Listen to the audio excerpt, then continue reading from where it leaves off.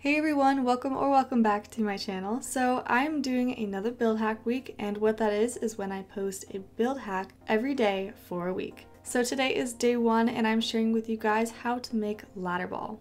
To make the video easier to follow along, I did add a red circle onto the grid size icon whenever I change it, so you know when to change it as well. If you have any questions while you're building, go ahead and ask them in the comments and I will do my best to get back to you. So I'll let you guys get to it and I will talk to you guys at the end.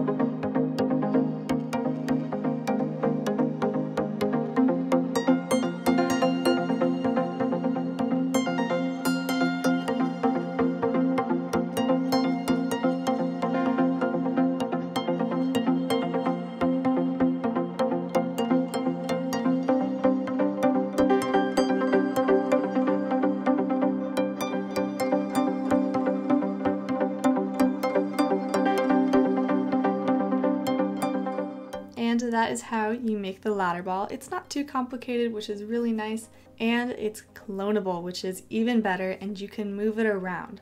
Thanks for watching. I hope you enjoyed. If you liked the video, make sure to give it a thumbs up. If you are not yet subscribed, make sure you do, and I'll see you guys in my next video.